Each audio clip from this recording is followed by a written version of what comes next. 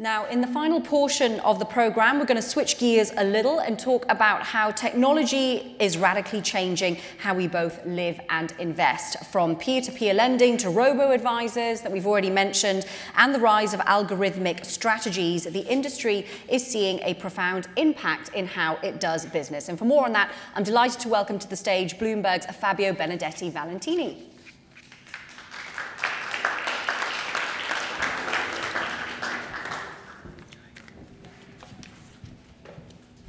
Good morning. I'm Fabio Benedetti Valentini. I'm a reporter at Bloomberg News at the Paris office. I've been covering finance and financial matters for about 10 years. I'm very glad to be joined here by 4 panelists, quite a diverse group of panelists. So to my right, I have Ruth Foxe, who's a director of Anthemis, a venture capitalist, and then Lisa Jacobs, Chief Strategist Officer at Funding Circle, Shaun, CIO at Nutmeg, and Mourtaza Asad-Syed from Yomoni, co-founder and CIO. So we have 2 CIOs, Chief Strategy and Venture Capitalist, quite a diverse group. So it will be a way also to open up a bit of discussion and I wanted to start to have maybe half a joke, but how do you see and where do you see fintech making a difference? Should it be more because fintech services are intelligent, are easy, are low cost for your clients? Where do you see it coming from? Where do you see your services or your investments making a difference? I don't know who wants to start. I'll start maybe. Yeah, so for us, all 3 of those.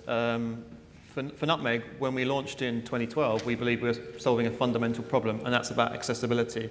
So if you look at a typical wealth manager in the UK, you need £800,000 to become a client and have a discretionary portfolio service. That's a really valuable service, and there's no reason that shouldn't be accessible to a really wide range of the population. So we start at £500. So accessibility is one of the key things. And again, cost isn't just about low cost, it's also about transparency of cost, and that really predates the MiFID changes. So we've been displaying our costs and charges in pounds and pence on an ongoing daily basis since 2012 when we launched. So it's all of those. Ease of use is also super important. I think where you look across what the impact that fintech's had across Europe, across the world, it is about this access. It's about what I think fintechs have done very well is finding portions of consumers, of people who are relatively underserved and really focusing on them and providing a great service for them, which data and technology have enabled us to do. So it wasn't the same kind of 10, 20 years ago. What Funding Circle do, we're a platform for small business loans. So we're on both sides of the platform. For small businesses, we're providing finance that they previously have found difficult to get, and it's been quite an arduous process in an industry that's been dominated by banks. And on the investor side, we're allowing investors access to this new asset class, similarly to Nutmeg at very low prices at very easy access to get this very diversified portfolio across retail investors and institutional investors who wouldn't have had the infrastructural capability to do that previously. For you, Mourtaza? Yeah, we are very close to the Nutmeg model. We are the French robo-advisor for retail. I would add that we are looking for performance for the client. Of course, transparency is I think, a good motto, and it's part of the value proposition but in the end of the day, the retail client and even institutional, they're investing to make money, they're investing to perform. And the key value proposition for us is simplicity, because you give a mandate to someone who will do it for you, so there is a service, and it has not to be too complex because you're handing over. And you have to understand what's going on, but in the end of the day, the value proposition is really efficiency in performance. Is why the index funds, why the ETF are making better, and we talk about the US, that the trend is sort of, the debate is over there, and it's still pending in Europe because it's very fragmented and slower. It prevailed because it just performed better.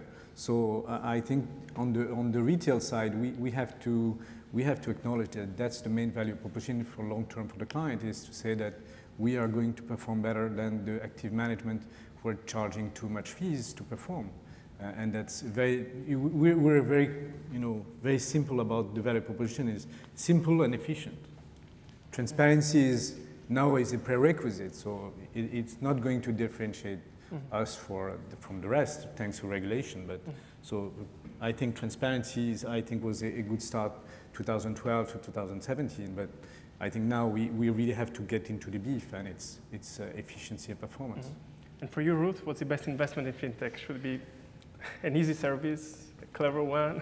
I would have been shocked if any of the startups joining me on this stage hadn't said everything, all of the above. Absolutely all of the above is a prerequisite for raising venture capital, certainly. I think what's interesting is that, so obviously I'm a venture capital investor. I invest in startups and emerging technology, but most of our investors at Anthemis and our LPs are financial institutions, and they invest in us because they're scratching their heads about these topics too. They're saying, okay, wait a minute, so it's going to be fast, cheap, and good. It's going to be intelligent. It's going to be, user-friendly. It's going to be inexpensive.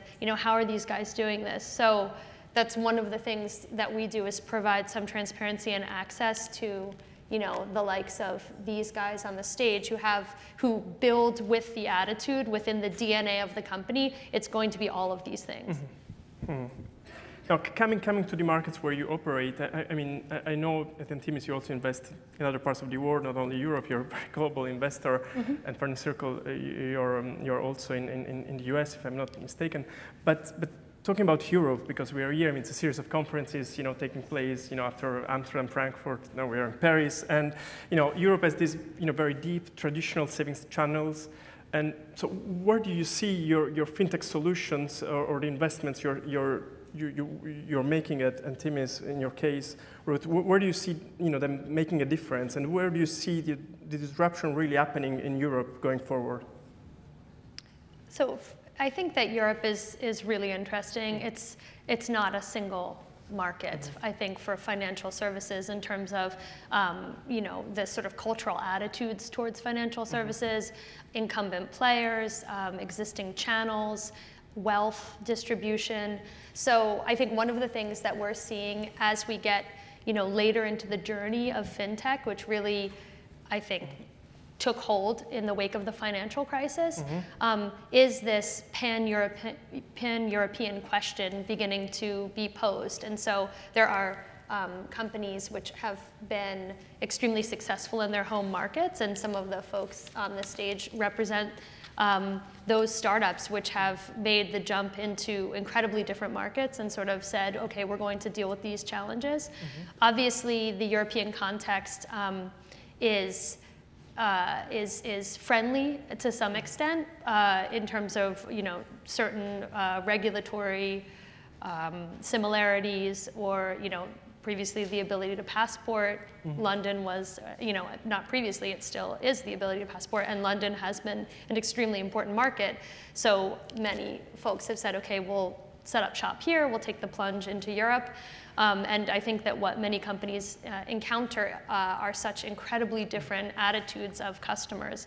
And much like any large financial institution, but when you're a smaller team, you're a smaller shop, it's quite difficult to deal with. We're definitely seeing this trend as the next frontier for many of our portfolio companies. I guess what we've seen is, on the investment landscape in particular, when we started, we operate in the UK, the US, Germany, and the Netherlands. And when we started, then the types of investors who we attracted were relatively unsophisticated, risk-taking investors. There's actually been a transition, I think, as these fintech platforms, as these investment platforms have become much more mainstream. They've shown track record, and actually investors, very sophisticated investors, institutional investors, have got very comfortable with the track record that these platforms have shown. So we started with retail investors. We've subsequently diversified such that we now have a large number of institutional lenders lending directly. Aegon lend through the platform, so we're attracting insurance companies. We also have a listed fund. A couple of investors have securitized loans from the platform. And so we're actually seeing this huge amount of sophistication in the investors and this broadening of the base of investors who are attracted to these platforms as a result of the successes and these platforms moving into the mainstream. So for us, clearly Europe and the UK has a big savings problem. It's not just that we're not saving enough; it's also that we're not investing as well. And with the UK, there's a huge amount of freedoms in how we manage our pensions. So people need to be investors, and people that haven't got any investing experience now are looking after their own pensions. So it's really important. Financial education helps people along this journey. At Nutmeg, we're not targeting millennials. We've never targeted millennials. So the average age is about 40, but the average age of a first-time investor at Nutmeg is 35. So people are coming to investing quite late in their sort of life cycle. So really, we need to do a good job in helping people through that investing journey because it's such an important part of their future life. So for us, that's a key part of our mission, but it's an enormous market because so many people are just stuck in cash, not doing anything. They're earning negative real rates. For lifetime savings, saving in cash is obviously very damaging. And even if investment returns are the 3 to 5% that Vanguard are talking about, net of fees, they still need to be earning quite a good return to fund their future retirement. So for us, getting people to invest, getting people to invest early as possible, to be focused on goals is very much an important part of what we do. And what is the biggest hurdle there to get them? Apathy, I would say. Yeah, apathy is the biggest problem, even for banks that have those customers already, getting them out of cash into an investment service. For us, ease of use is what helps people get over that problem. Often people think, was that it? That was so easy, I should have done this before. And a lot of people come with this mental block, this is going to be hard and it takes some time, but 5-10 minutes through the process and they become investors and we help them through that journey on an ongoing basis. So it's that kind of mental block of investing is hard and complex, largely because the industry promotes that hard and complex attitude because that's when they can charge high fees for it. So if I get back to my third question, it should be easy, the investment and your offer. It should be easy. I think come back to some of the points that Vanguard make is investing should be simple, it should be low cost, it should be easy for everyone. So we put a lot of focus on making this proposition really broad so everyone can have access to a portfolio management service, whether you're a high net worth with several £1 million or whether you're a first-time investor with your first £500. And for you, Mourtaza, what is the way to... I like Shaun is complaining about the UK and the fact that people have maybe low literacy or experience with financial savings, but just imagine for the French market. I didn't want to mention the livret A. The livret A, the fonds en euros, all those products, there's a very banking culture in terms of no risk, liquidity, money market and fixed income. You have to remember that especially continental Europe, as opposed to Anglo-Saxon world, is much more on the safe side, and the fixed income culture and intermediated by the life insurance and the banks. It's not at all a capital market culture. So as you said, the distribution channel that are in place are not favoring the fact that you should buy or diversify in stock or even on an ETF, which is an opportunity for us. But of course, if they didn't do it for the last 30 years, you can imagine that when you come up and you have it's a new story. It takes time to get into the market. So for us, I think we know the end game is to have a lot of people, a lot of European savers. As you mentioned, it's a segmented market, but in the end, the auto industry, 100 years ago in Europe, was very fragmented. In the end, there's very few, and very few company now, and everybody's got a car. So it's going to happen. We know that everybody's going to have ETF and diversified portfolio, at least in Europe. It's just how long it's going to take, and who will be, strong enough to go up to this time. So my take is that when you have a bull market, you have slow moves, and everything is easy, and there is a lot of company out there, and you don't see the changes. The major change will come with the bear market, and we all know this. Bear market really changes things, and it makes appear the slow trend that was behind. So I think in 2 to 5 years there would be obviously one bear market, and it's going to shake the industry, especially the savings, the retail. They will be afraid, but then the ETF, I think, will prevail in terms of performance, and the next wave will see 80% of market share for ETF on the retail side. It's just that who of us is going to survive in the room? Won't be the one who performed the best, but will be the one that would be robust enough to go through these tough times. But I think it's just a matter of time. That's my point is just a matter of time. Right. You mentioned, you know, what if we were in a bear market? I mean, things have been quite volatile these last few days. But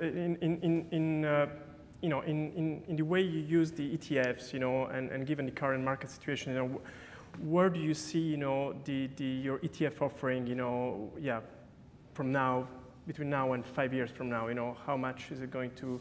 What are you going to do from your perspectives, you know, for the developments of ETFs? I think this is a great question in the sense that we are talking about, we're often being asked on a static basis, you know, what are ETF, fixed income?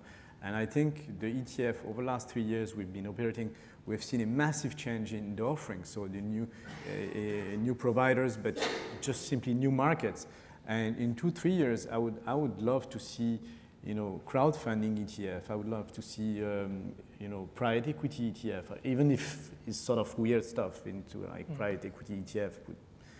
Not supposed to marry together, but in terms of, if you think about David Swensen and the Yale model, you find out that diversification doesn't stop just by looking at financial market. It never stops. You increase into your assets. So that would be, I think, a big challenge for us is to include more into our portfolio because ETF industry is growing wider.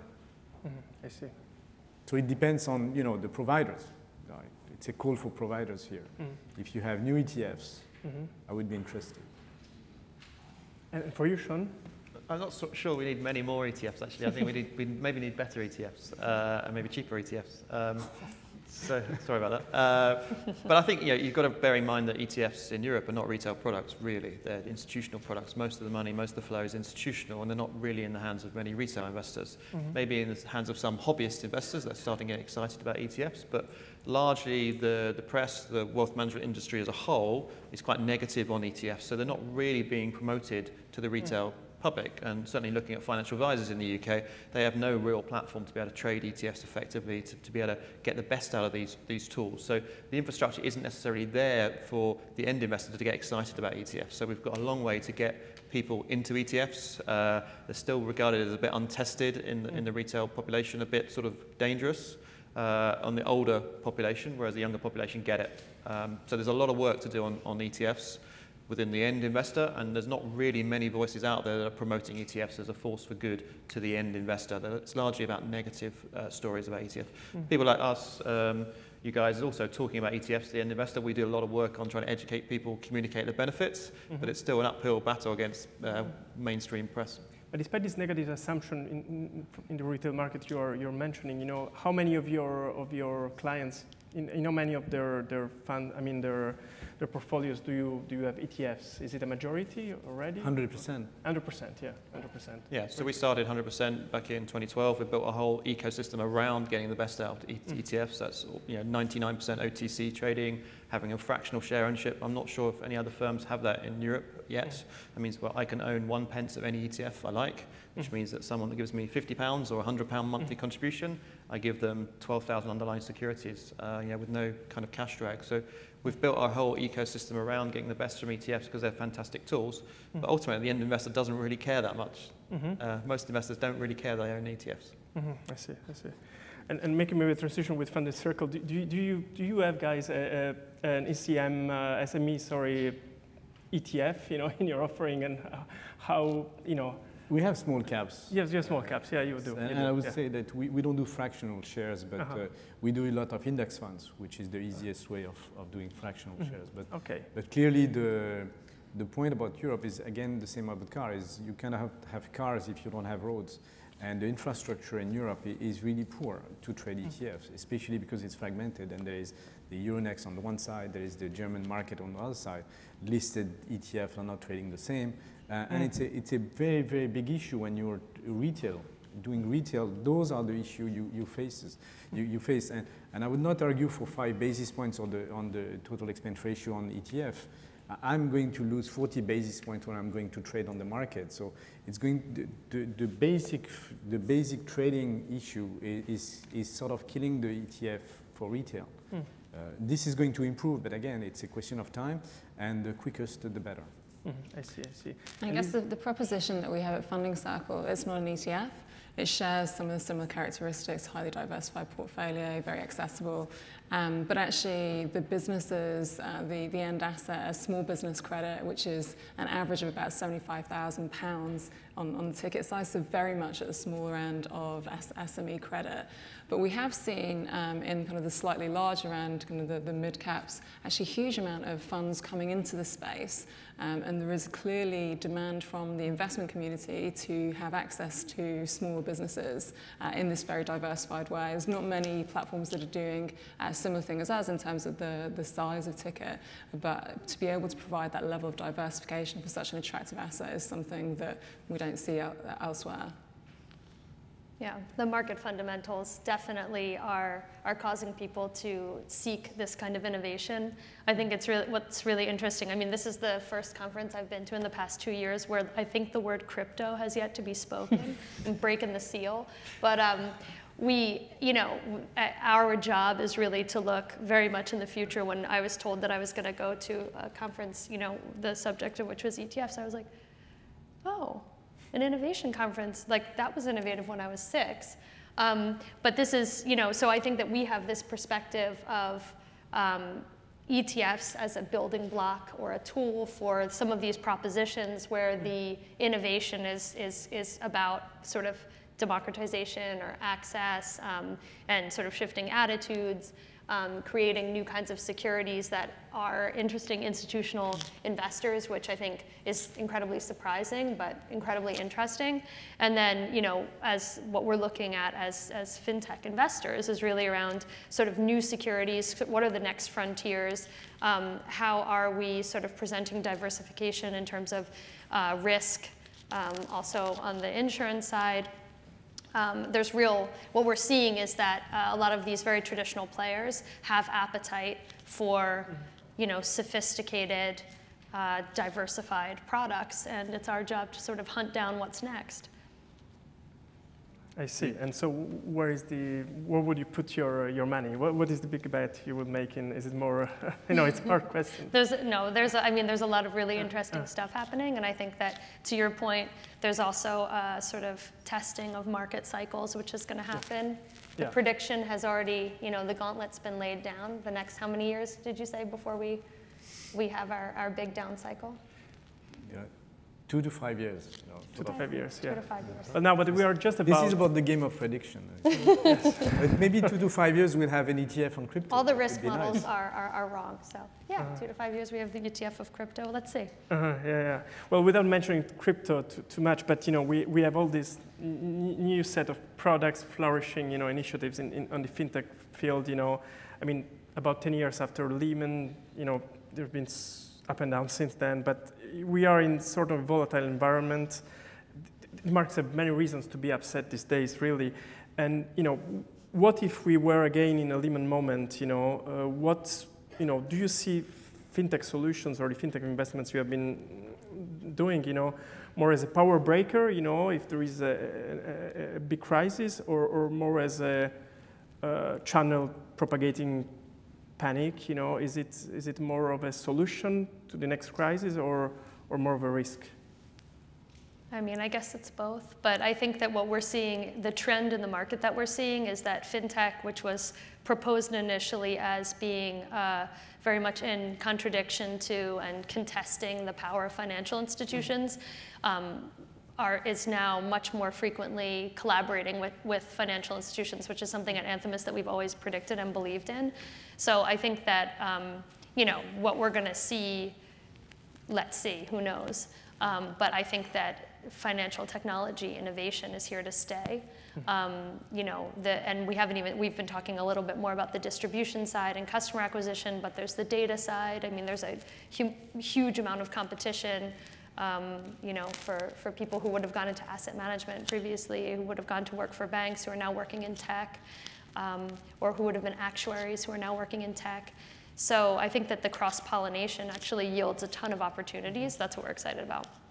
I think if you think about the last crisis, part of the challenge was the level of concentration, the level of kind of the same businesses doing the same things. So I think, to Ruth's point, the competition, the innovation actually strengthens that and adds a bit more stability to the system because you don't have everyone operating in the same way.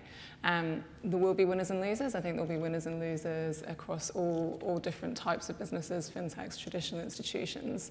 But I do think that the fintechs that come out strong, which will be those who've invested in the robustness of their business and will be the strongest, they will set this new wave where actually there will be a huge amount more adoption of fintechs, a huge amount more acceptance. Because I think the challenge that we all face whenever we're asked about the future is, you've not been through a cycle yet, what does that look like? Will you fall away? And I think as we have people who've been through a cycle at Funding Circle, we do stress tests on the book, we look at how the asset will perform, and we feel very comfortable around it. But until we've actually lived through that, there are definitely always going to be doubters and questions around it. So I think this is a challenge of communication for us in the main. So if you look back to April 15 to Feb 16, the UK market fell by 24%. So a lot of investors, that felt like Armageddon. And it's a question of how you communicate, how you engage with customers. And we came through that really well. And also Brexit. The Brexit vote for us could have been absolutely horrendous. And actually, we were very aggressive in over-communicating with our clients, really engaged with them very actively. We positioned for all the tail risks that we thought were there. That actually worked really well for us. We had positive returns over the first 2 days, and we actually got more clients through that Brexit experience than losing clients. We actually got more money from our current clients. So actually, it was a very tough environment, but actually we came out really well, and I think we did a better job than the established wealth management community did around Brexit because they were dismissing it as a risk. In the same way, when we get the next correction, the challenge is going to be communication. And actually, I think our model has more advantages than disadvantages compared to a face-to-face model. Clearly, you need your relationship managers talking to your clients. That's very difficult to do when you have several hundred clients per advisor. We have data that tells us what customers are going to do. We track behavior really accurately, and we can predict what people are going to do using data. So, and then we communicate in certain ways and measure it in different ways. So we have data that gives us insights which aren't there when you have a face-to-face model. I see two things. One that relates with what Shaun mentioned. He mentioned communication. I will mention more leadership in the sense of we're small companies, and the assets we have is really the people. So we don't have cost advantages compared to the big ones, and that's the second trend. But so we always have to be the leader in terms of taking opportunities, maybe taking risk in a sense, but really being out there and be the first talking to the client, and be always taking the risk of being sort of in person, putting your face in front of the media, or putting your face, because my competitor, like I could mention French banks. There is no one coming up and saying, I manage your portfolio. I see Shaun is doing a lot of videos saying, I manage your portfolio in a sense, and here it's what's going on, and we do the same. And this is, I would say, something that is very, very, very, very strong asset of fintech, is really to be the people in charge. The second is, I think about the ETF, is we should be worried, or at least aware, that the ETF revolution is about concentration. It's not about anything else. The concentration on asset management is going to be huge. Never active management, regardless of the asset class, was as concentrated as it is now in ETF. Even in the days of PIMCO, when PIMCO was the largest fixed income manager, it never had this amount of concentration. And fixed income is a very large sort of scale play. But now we have like 3 to 5 asset managers in the world that is going to concentrate like most of the assets. And of course, there is a cost advantage. But this is the story. It's the story of concentration. So fintech, at one point, will be in this trend of concentration. And clearly, there's too many fintechs. If you look at, if there's 3 ETF providers in the world, how come there could be like 50,000 fintech distributing ETFs? So I think there is something that we will see happening. But I think the story about corporate, especially in financial services, is concentration. That's what happened after the crisis. We talk about banks and they failed. They didn't fail. Like there's 4 banks now that are bigger than ever. In the US, it's a whole market of concentration. The banks just got bigger. So, we talk about bear market impact. Concentration is the trend that is underlying the whole ETF industry, I think. Thank you. If I take a last word from concentration, communication, and I think more acceptance, Lisa, you said at some point, in terms of finding a solution to the next and to the next downturn. And cross-pollination, I think it's a word that I particularly liked and the way things may go forward. But I really wanted to thank our 4 panelists for being with us today.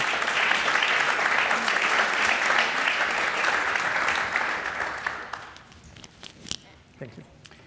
Thank you so much, Fabio and panelists. What a great way to end the conference. I don't know about you, but I'm definitely feeling fired up about ETFs after today, have learned a lot, and really looking forward to the conversations that we might have in the next 6 months or a year from now, and to see whether any of the questions that have been put forward today will have answers or have evolved by then. So that concludes our program, and I hope you all learned something as well. And whether you're an active manager looking to beat the benchmark or currently working in the ETF space, that you're already finding yourselves thinking differently about the market and strategies in Europe.